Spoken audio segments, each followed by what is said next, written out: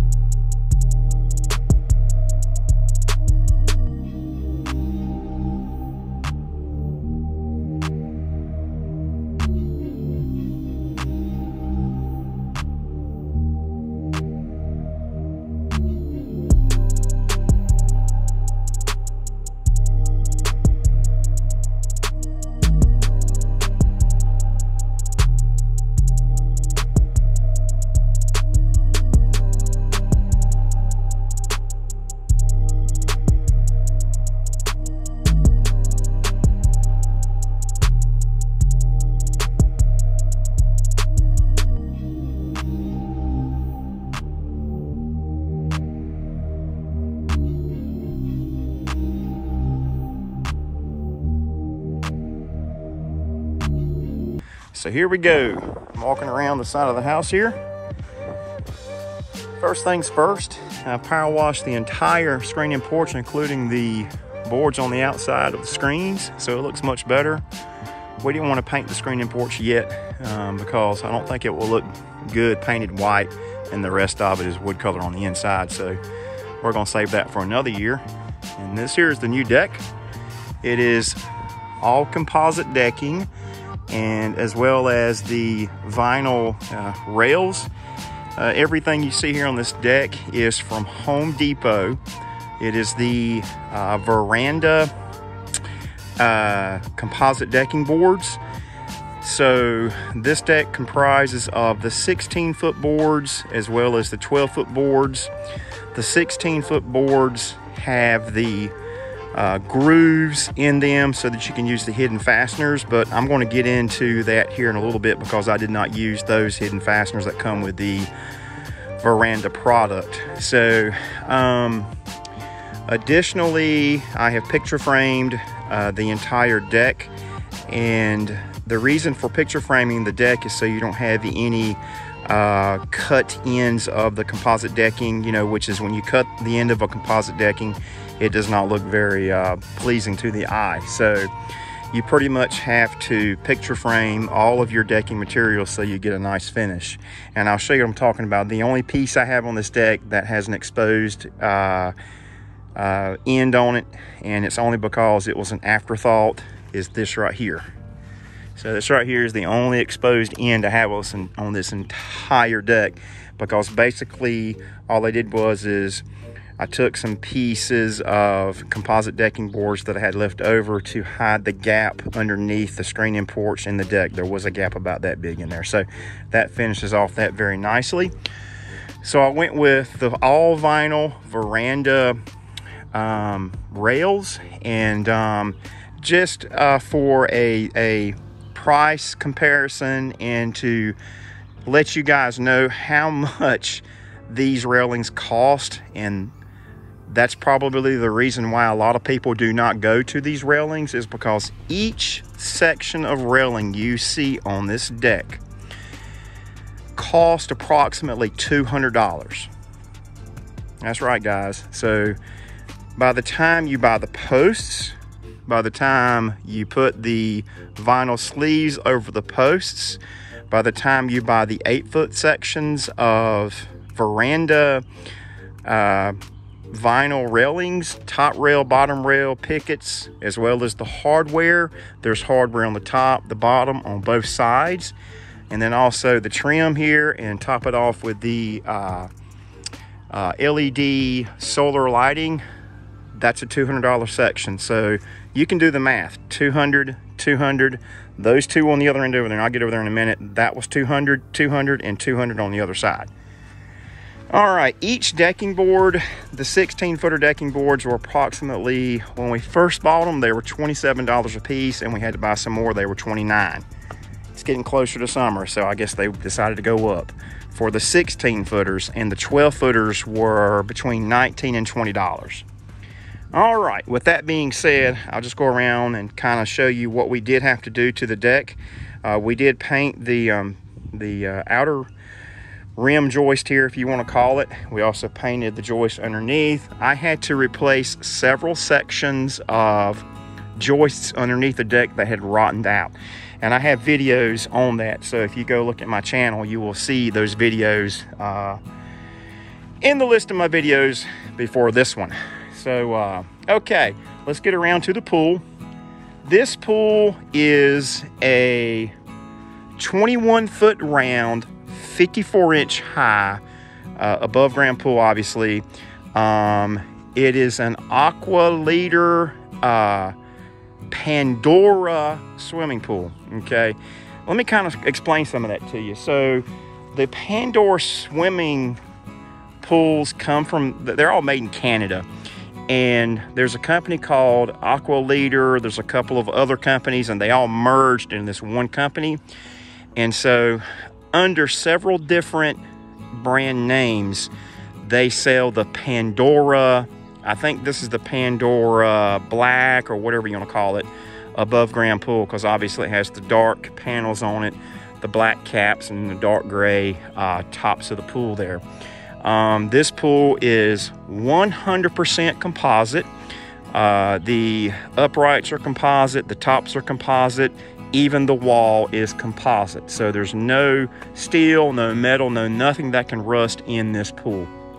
All right, this pool is we're using a saltwater chlorinator, and let me just go ahead and get around here. We did some nice little, basically with the extra sand I had left over, and we had some, decorative, I don't know what you call it, rocks, whatever, that we had laying around here, and we used those to kind of make it look nicer. And I'm growing grass here, so I've got a bunch of grass seed out. You probably can't see it on the camera, but it's there. Hopefully it'll come up. I hope it looks better someday, but we'll get there. So come on around to this side of the pool to show you the mechanicals of the pool. On this particular pool, I did use my existing, this is not a Hayward, it's a Hydra Tools. This one is a 110 volt, I think it's a 1.5 horsepower. I'm not sure where it says. Takes 9 amps. I think so, 1.5 horsepower. So that's all that pump is. That pump's only about 2 years old. Everything else you see here, well, the sand filter is also an old sand filter. We have had that sand filter since our first pool. That sand filter is 17 years old. The only thing I've had to replace on the sand filter is the Hayward valve up here, and I replaced that a couple of years ago, so we're all good here. I've replaced the sand in this sand filter one time in 17 years. No kidding. All right, as you can see on my mechanicals here, we have the Hayward largemouth skimmer, and I have a shutoff valve here. I also do have the thing that goes in here. I'm not sure what it's called. There's a name for it. You guys can leave me a comment. It's in the house. I don't know what it's called, but you stick it in there for winterizing and the water don't go down through your pipes. Or I can shut it off here. Yes, I do have my bonding lug. Don't beat me up. I'm going to bond the pool. I'm going to bond everything together and ground it. I've got a big grounding stick. I got to pound it to the ground. I'm going to ground it to the ground. So don't get all upset if you don't see a bonding wire here. That will happen very soon. I just have not had a chance to do it. Okay, so old pump, old sand filter, everything else is new. That is the Aquatrol saltwater chlorinator. That is the turbo cell. And then over here underneath the deck, I've mounted the control box. And guys, let me tell you, this 21-foot round pool, it's about, I don't know, I think it's in the neighborhood of 12,000 gallons. We did fill this pool with our well, and if you watch my videos, you know I didn't want to do that, but we did. It took us, I did not like run water all day long. It took us over a week to fill this pool. I would only leave my well pump running for about an hour and a half. I think one time 2 hours at most is all I ran that well over there. So I didn't want to run out of water, and most importantly, I did not want to burn up my well pump. That's another expense I don't need right now. So, old sand filter, old pump, new stuff, Hayward heat pump. All right, guys. I'm gonna tell y'all what, if anybody is wondering whether or not a heat pump will be a viable pool heater, I'm just here to tell you. If it's over 60 degrees in the environment, if it's over 60 degrees where you live, the most you will get out of this thing, if your pool is around 68, 70 degrees, you might get 80 degrees. That's it. I'm not going to sugarcoat it. However, this is a big however. Like today, it's going to be in the upper 80s. I mean, almost 89. In fact, this whole week, it's been in the 80s. And this thing right here, let me tell you what, I can turn this pool pump on, and it automatically turns on the heat pump because it's got a pressure switch in there. Say 8 or 9 o'clock in the morning. Pool water starts off at one day earlier this week, it started off at 77 degrees. That was in, 8 or 9 o'clock in the morning. By 5 p.m. after work, we were in the pool and it was 90 degrees. So yes, is a heat pump worth it? Depending on where you live, if you have an 80 degree plus day, yes, 100% a heat pump is worth it. With that being said, the heat pump will buy you probably, depending on where you live now. I mean, if you live up north, you might as well hang it up. It ain't gonna be no good. If you live anywhere, I'd say Virginia, down south, anywhere, this thing's gonna give you a good, I will say, it'll give you a good month in the beginning of the season, and we're hoping it's going to give us a good month at the end of the season. What I mean by that, now I was in this pool when it was about 84, 83 degrees. My wife, she's not crazy about it. She likes it over 85. But I was in there, so depending on who you are, you can almost get a month and a half before Memorial Day, in the summertime. So let's see, we are May 1st. I was in the pool 2 weeks ago. Oh, actually about a week ago, because we just finished about a week ago. I was in the pool, cleaning it up, fixing it, and it was around 84 degrees. So depends on who you are, depends on what you want. But yes, is a heat pump worth it? Absolutely. It gives DIY Mitch a stamp of approval, and that is the Hayward 50,000 BTU heat pump. And this one will do heat and cold. So when it's 99 degrees outside in the summertime here in North Carolina, and it will be, trust me, it'll be 99 degrees, and your water's going to be close to 99 degrees. You're going to want to cool it off.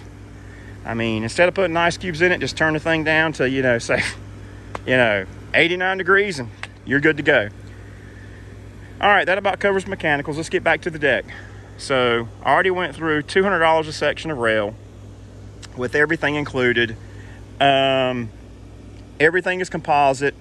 As you can see, I picture framed the steps.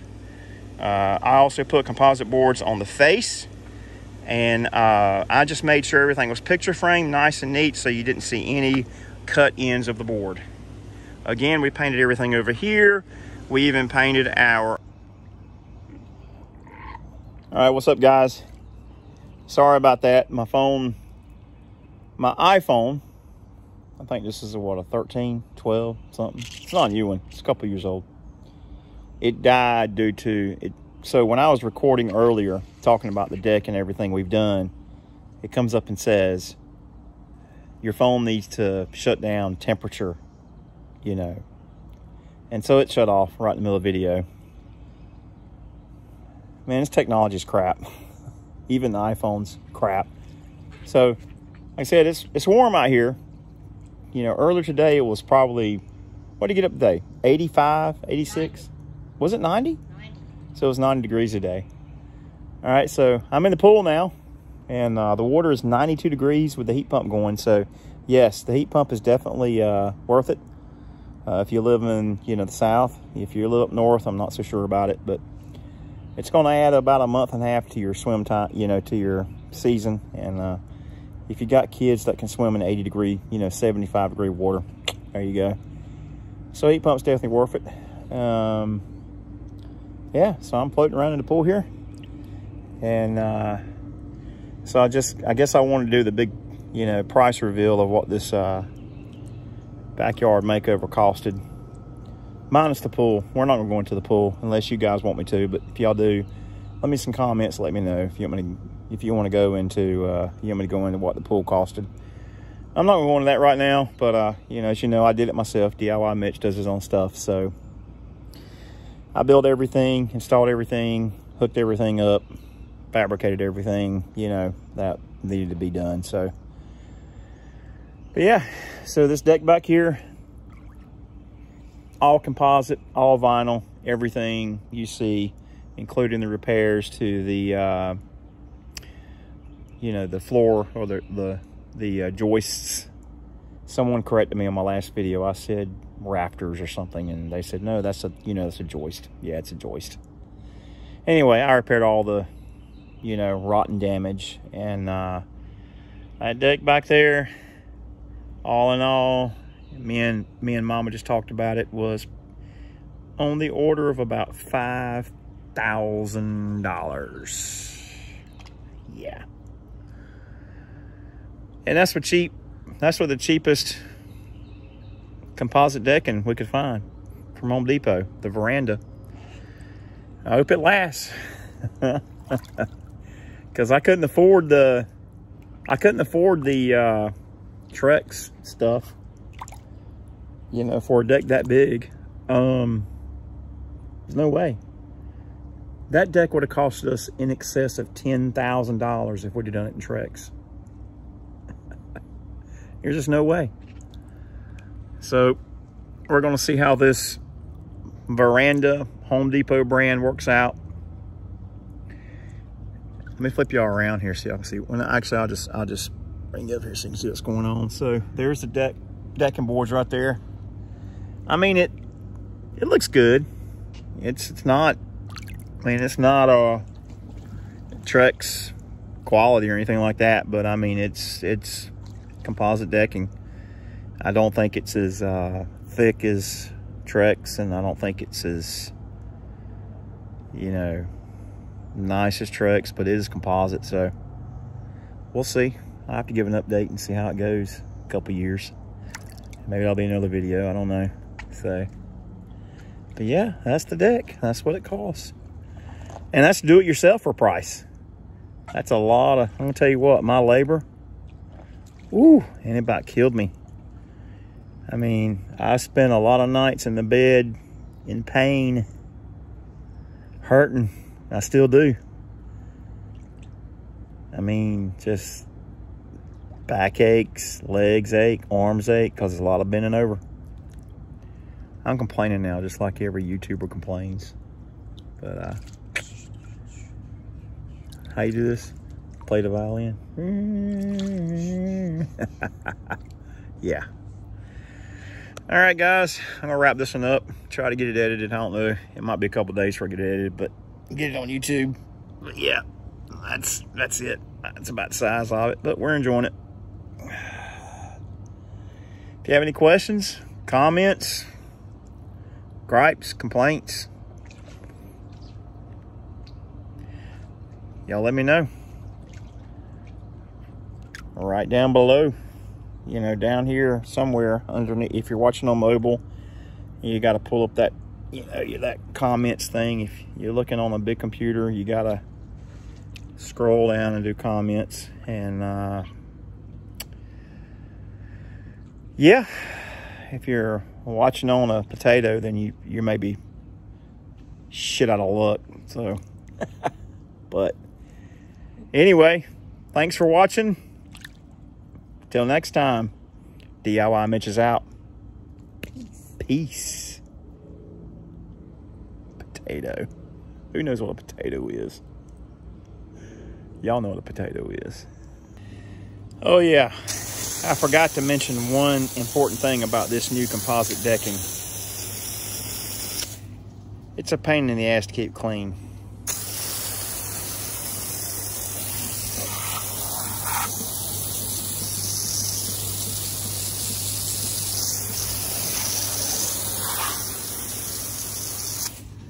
You got to clean it, especially if you got dogs. You're going to get paw prints all over it because they're going to come flying out of the yard. They've been in the woods. Yeah, just keep that in mind if you want composite decking. You're going to be cleaning it all the time. Later.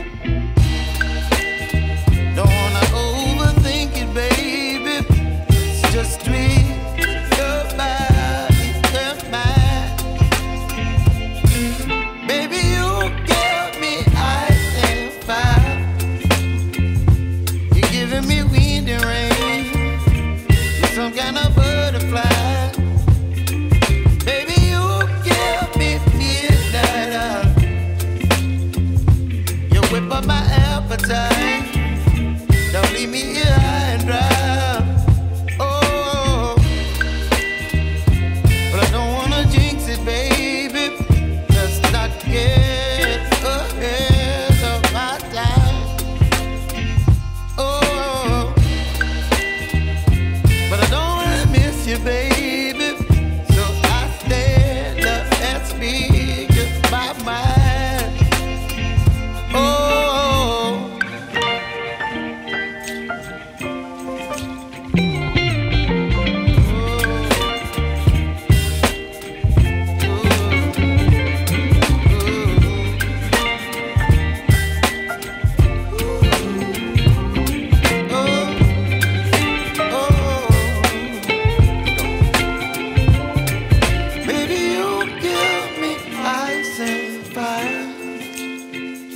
You're chilling when the rain. You're some kind of butterfly. Baby, you give me midnight. You whip up my appetite. Don't leave me